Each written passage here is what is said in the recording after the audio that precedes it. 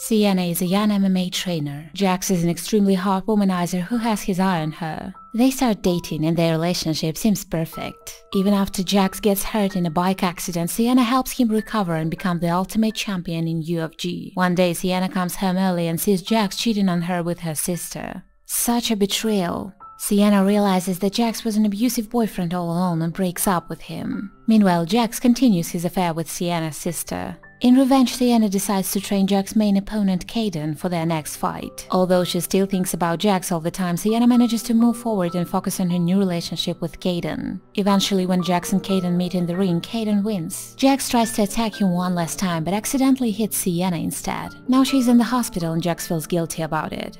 Sienna forgives him for what he did, but she doesn't want to hear from him ever again.